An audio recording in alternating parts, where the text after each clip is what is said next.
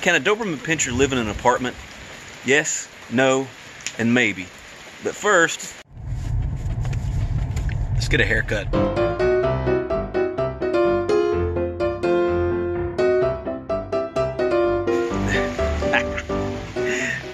You see, we live in the country, and we live deep in the sticks. I mean, way, way out in the country where there's no problem about him getting plenty of exercise. I mean, we have all kinds of room for him to run. We have mountain trails. We have everything in the world for him to do to keep active.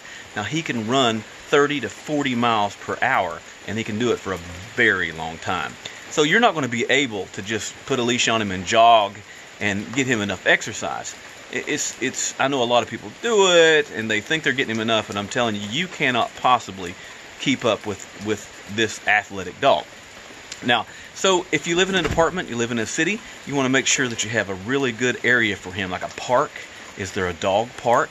Is there an area with a big opening where he can go and he can run? Maybe something fenced in where he can't get around.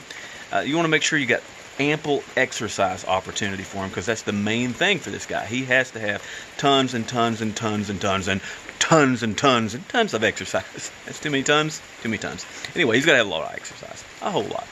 Okay, next thing. And now he can be taught not to bark. Pretty easy. Now he's going to bark occasionally. His bark is very loud. I mean, it is very loud. So from the time he's a pup, from the time that he's little, you want to teach him not to bark. You want to teach him not to bark at strange noises and not to carry on like that. You don't want to encourage the behavior of barking when he's small and it's not very loud, because he's going to get big and he's going to get very loud, and that's going to be behavior that's going to be difficult to change. When he's a pup, that's the time to change that behavior. That's the time to teach him that not to bark. You also want to socialize him from a pup. Socialize him with all kinds of different people, because he's going to be in contact with your neighbors. He's going to be in contact with people on the street. If he's not socialized properly, then you're going to have trouble. Now, dogs are dogs. Dogs are suspicious of things they don't understand. He's suspicious of bubbles. He doesn't understand bubbles. So, if it's people of a different color, people of a different size even. For him, it was children for a while. He hadn't seen many children. We didn't get him as a pup, so we didn't get a chance to socialize him that way. So we had to do it later, and it's much more difficult to do. What do you need, buddy? What do you need? Okay, it's much more difficult to do later than it is when they're small. Now, in our experience, Dobermans are not very bad to chew on furniture.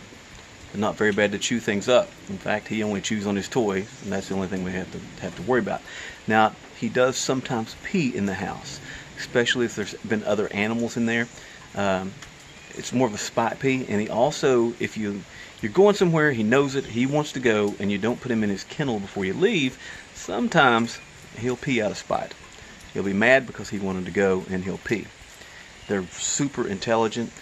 You have to worry about them being smart about things you don't want them to be. Opening doors. You think that a normal dog can't open a door, but sometimes he can.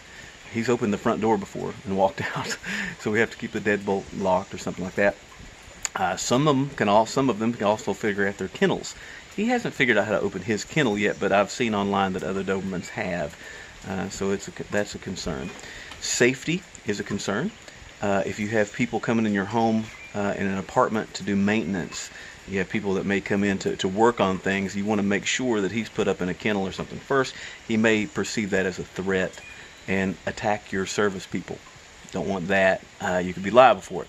Now, I'm going to do another video soon about insurance, because insuring your dog is a whole different ball game. They usually list the Doberman as a dog they don't insure.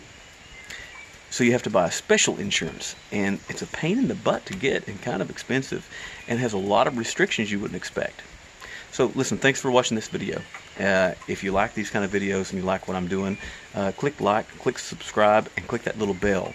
I'm trying to make it to 10,000 subscribers by the end of the year. Thank you.